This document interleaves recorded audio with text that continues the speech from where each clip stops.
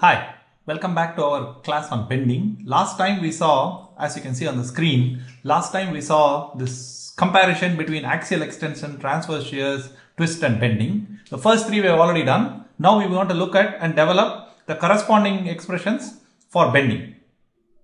Turns out that we can do it in two parts. We will develop the expressions, the first two in this class, and then we will work. So we will develop these two things, which are the counterparts of these two in this class. That's easy to do. And then we will develop these two results so that we can see how the two pieces work. Okay. So let's get started. Idea is very simple. So what happened? I started out with a rectangular shaft like that. Right? The shaft is long. The length is delta L. The cross section is rectangular. And I have the x-axis like this, y, z.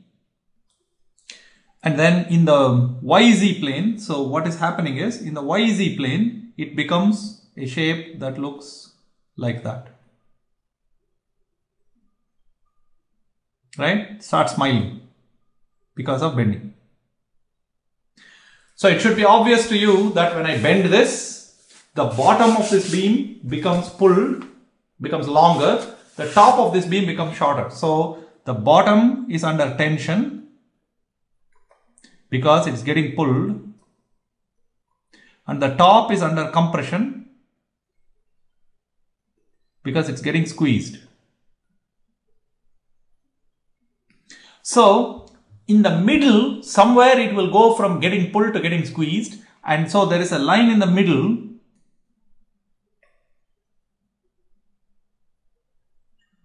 which is neither getting pulled nor getting squeezed. That is, it's not changing length.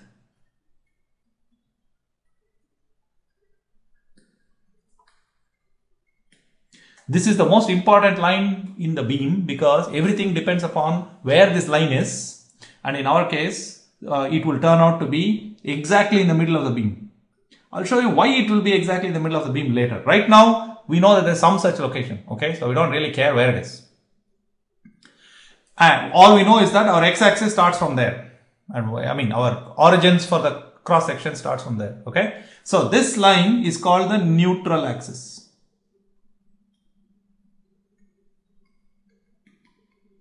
So above the neutral axis, things are in compression. Below the neutral axis, things are in tension. When I smile, that is when I do like that, right? Of course, if I do this way, it will be the opposite.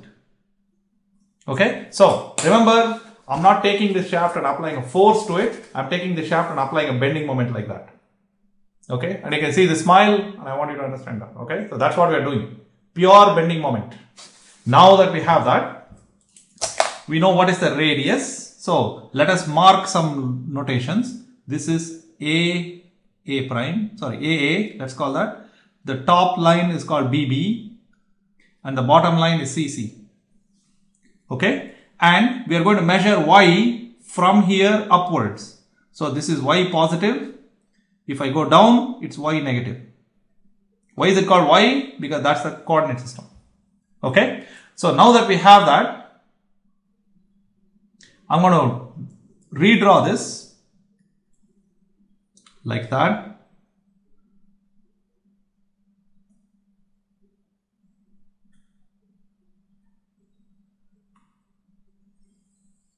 Okay. So this is this is the prime, this is B prime and CC prime. So, and if I draw the two lines, it will intersect somewhere. That is the axis of rotation. This point is the rotation axis.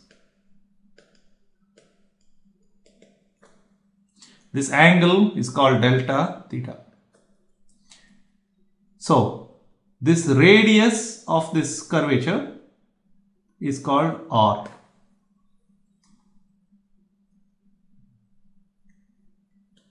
Okay. if I want to say where is, so, and from here to here, this is y. So let us call this point O. So OA prime is R, OB prime is R minus y. Okay. So the other thing is A prime equal to, sorry, A prime equal to A, which is equal to delta L, since A prime is the neutral axis.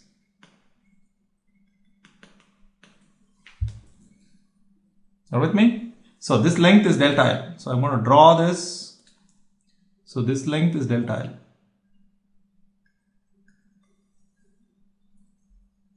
Right? So remember, when I started out, sorry, I erased it. So A prime equal to AA equal to delta L. But BB is also equal to delta L. CC is also equal to delta L. Why is that? These are all, this one, CC, AA, BB are all there. So now I want to find out what am I interested in. So our question in front of us is,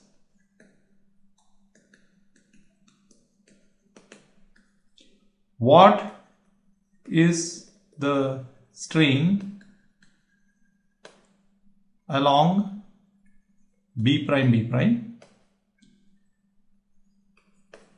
So how do I find that? That's called axial strain. Epsilon xx is change in length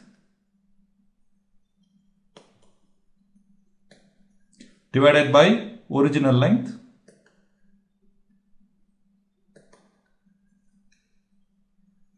right? Which is, what's the change in length? Which is final length minus original length divided by original length.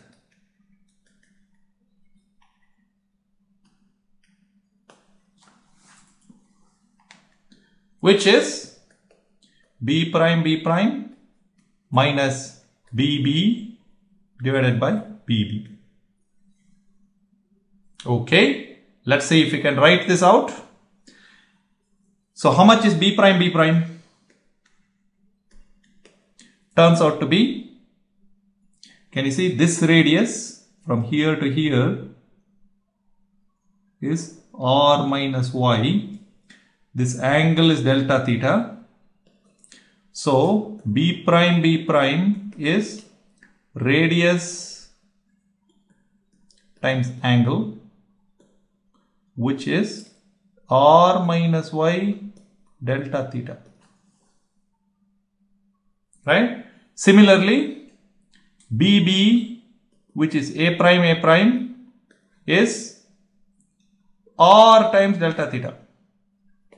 Why is this R minus Y and this is R? This is R minus Y because the radius to B is only OB. The radius to B prime is only OB prime. The radius to A prime is OA prime. Can you see? And OA prime is R. OB prime is R minus Y. So now we are all ready. That's pretty easy. So I'm going to substitute it all. I'm going to say this. So B prime is R minus Y.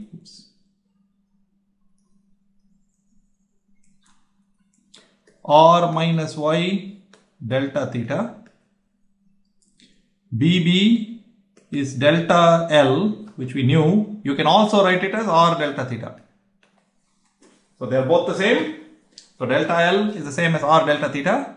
So then it's pretty easy. So I'm going to substitute it. I'm going to do a clever substitution so you can see how it works. Okay. This is R minus Y delta theta minus R delta theta. The denominator is going to, I'm just going to leave it as delta L. Why? This is convenient. See, I want you to realize this is that, this is that, this is that. So what happens is, I will get a very nice result which says this thing will get cancelled out and I will get epsilon xx is minus y delta theta over delta L. Yay, we are done. Notice that's our list. This is the counterpart to gamma equal to delta phi r over delta L. Can you see? I got delta theta instead of delta phi. Instead of radius along this thing, I got height. And then instead of denominator delta L, I still have delta L. But you can ask me, hey, wait a minute. You only got me B prime or B prime B prime. What about C prime C prime? Hey, there's no problem. The beauty of algebra comes in very nicely. The only thing that will change is this thing, right? Final length, because original length for all the fibers was the same. It's all the same thing, r delta theta delta L. So the question is it obvious to you that for C prime, I will get r plus y type of thing, but this is where we will use algebra, and you will see that for B prime, y is positive, which implies epsilon xx is negative. Compression. Can you see that? For C prime, y is negative. Formula is the same. But epsilon xx is positive. Isn't that nice? Beautiful, nice result.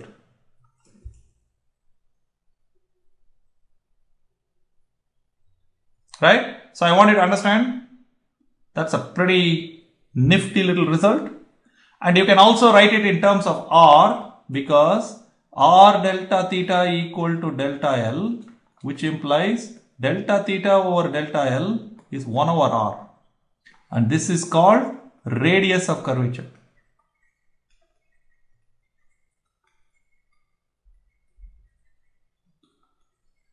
This r is called radius of curvature. It tells you how curved it is. So if I take this beam and I really curve it a lot, r will be very small because delta theta, delta L is fixed, delta theta is very large.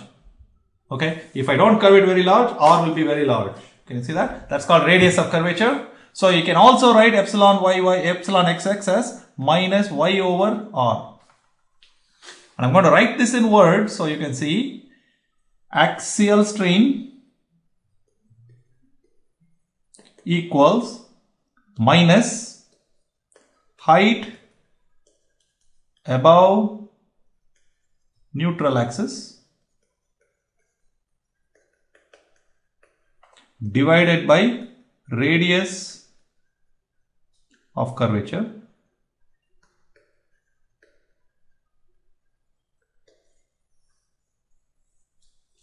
So notice it says height above neutral axis, right? So if the thing is below, the height above neutral axis is negative, and automatically things will work.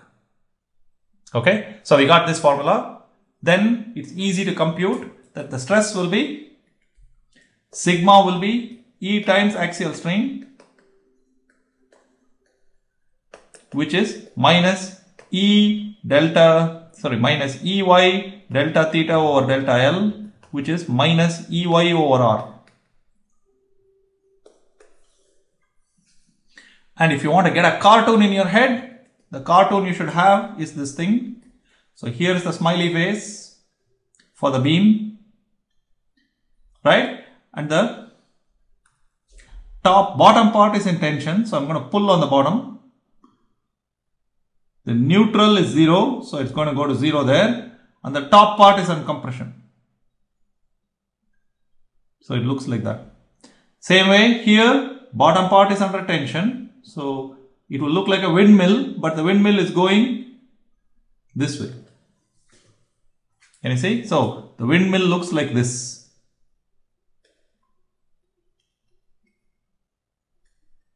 Something like that. Okay, I'm sorry. I should have flipped it around. So let me draw it right. The windmill looks like this. This is the beam. The windmill will look like this. Pull, squeeze.